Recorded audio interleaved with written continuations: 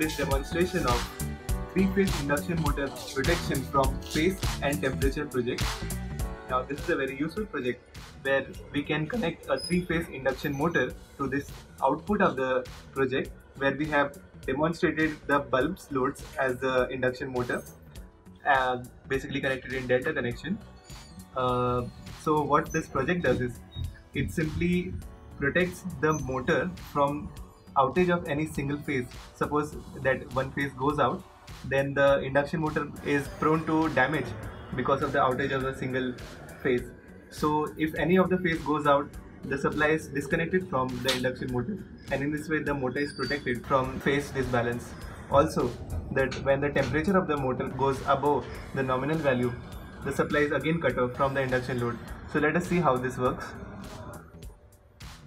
These are three transformer connections that we have shown for phase. So this was phase 1, this is phase 2, and this is phase 3. So all the loads are on. That means the induction motor is basically will now turn on. And suppose if any one of the phase goes out,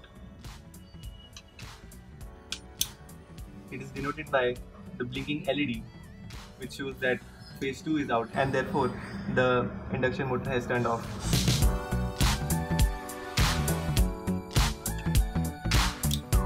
Similarly, if phase 1 goes out, it is shown by the first LED,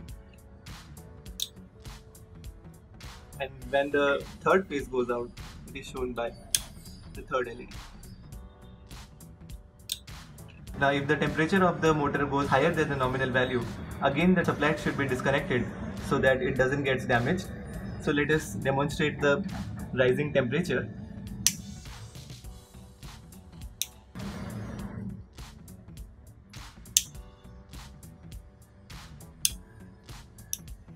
So you can see as the temperature had risen, the load was cut off from the supply, and thus the induction motor is protected from rising temperatures also. When the temperature comes to normal value, again the motor is turned on automatically. So this is how the project works. Thank you.